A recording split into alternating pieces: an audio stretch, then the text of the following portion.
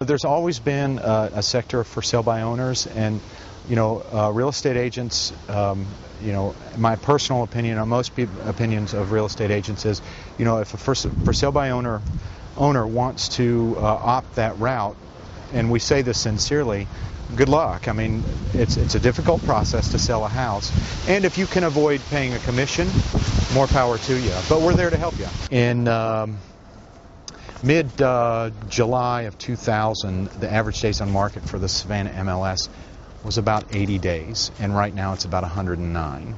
And it's gone up sharply since January. It started out at the beginning of January, and I believe around 92 days, and it's already up to 109, and it's going up pretty fast. So if there's a line of houses for sale, the one that's in the best condition and looks the best from the outside, is very neutral, under-personalized, if you will. A lot of people over-personalize their homes with orange paint in the bathrooms and pink paint in the bedrooms. People want to see neutral colors, so neutralizing the house, spit shining it, cleaning the carpets, getting rid of the junk. Start your move today when you put it up for sale.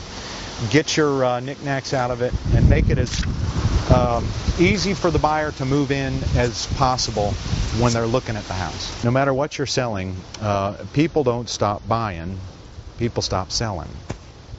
There are buyers out there willing to buy, and the question is can we find those buyers that are willing to buy, bring them to your house, and offer them favorable terms with a willing seller to get the house sold.